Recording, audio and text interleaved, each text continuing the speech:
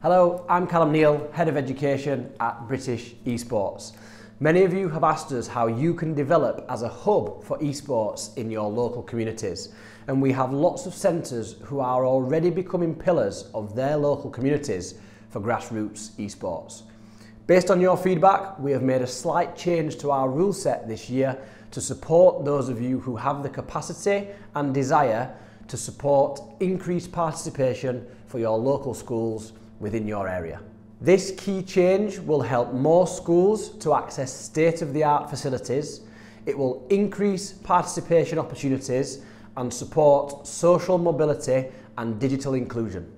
For existing centres, we would encourage you to explore becoming a local hub for esports in your area.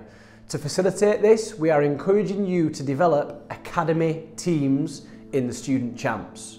To do this, you can invite schools to participate from your facilities, an additional excellent opportunity for your existing students to gain potential work experience opportunities and also to create further links with other local schools within your area. Each academy team needs to be clearly identifiable and clearly named on champs under your account in whichever tournament. For example, your school or college team name academy, followed by the school name. This will support our admins and other teams to be able to clearly identify who is who. If a school using your facilities would like to sign up to champs as usual, separately on their own account, then that is also completely fine.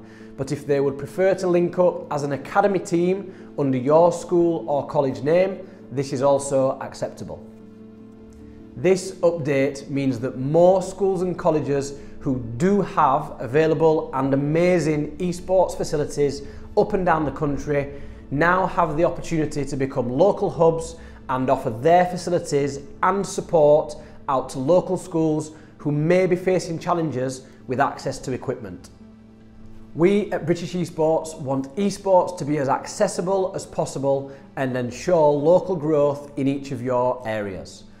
This opportunity can help with more local connections for you with your local schools and your community, and also provide the opportunity for more young people to engage, participate and compete in esports.